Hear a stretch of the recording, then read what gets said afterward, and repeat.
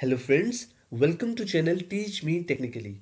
What we are going to learn in this playlist is we are going to study computer architecture and the processor what we are going to study is Mips. For all those who have not yet subscribed to our channel Teach Me Technically, subscribe it now.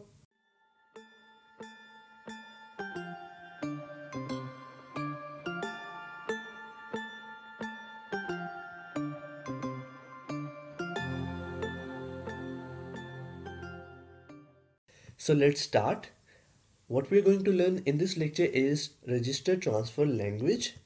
So according to Wikipedia, in computer science, register transfer language is a kind of intermediate representation that is very close to assembly language, such as that which is used in a compiler. It is used to describe data flow at the register transfer level of an architecture. So there are some rules for our register transfer language, and these rules include some symbols. So basically there is an arrow symbol, and this arrow symbol tells that the value of the register is going to be saved in another register. So the value of the register which is at the tail of the arrow is going to be saved in the register at which the arrowhead is pointing. So this is arrow symbol. So our next symbol is square brackets. Square brackets are used when we need to store something in our memory or we want to fetch something from our memory. The registers written inside the square brackets actually refers to the location of the memory address. So basically square brackets actually helps us to store or load a word from our memory. The register written inside the square brackets actually means that the value stored in the register is actually the address of the memory location at which we want to store a word or we want to fetch a word from that location. So we have a subtraction symbol which actually subtracts two values of our registers, for example, and we have a multiplication symbol for multiplication, and we have a division symbol for division.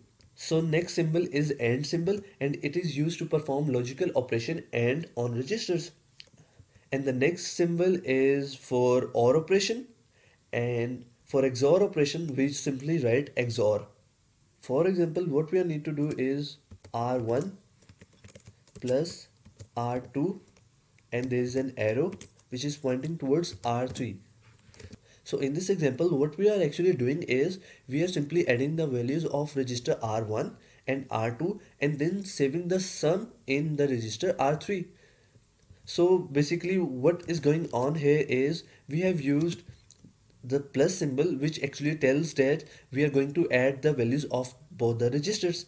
So there is an arrow symbol which is actually telling us that we are actually going to save the value which is computed right here in the register R3, because R3 is towards the head of the arrow.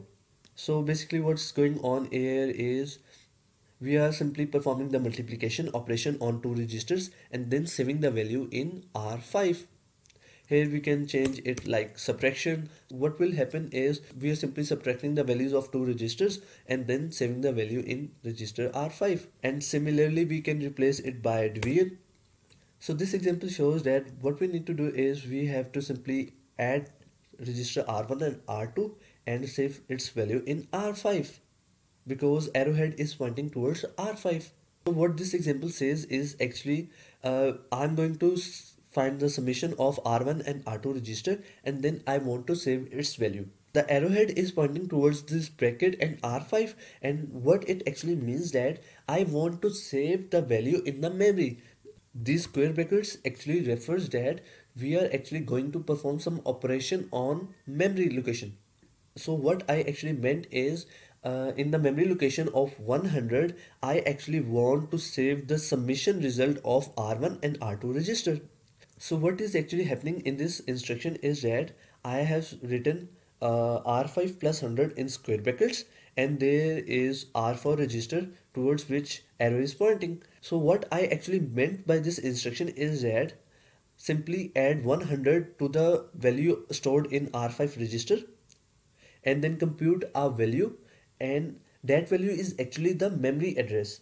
And what I need to do is I want to go to that memory address and fetch the value that is stored at that particular memory address and store that value in my register R4.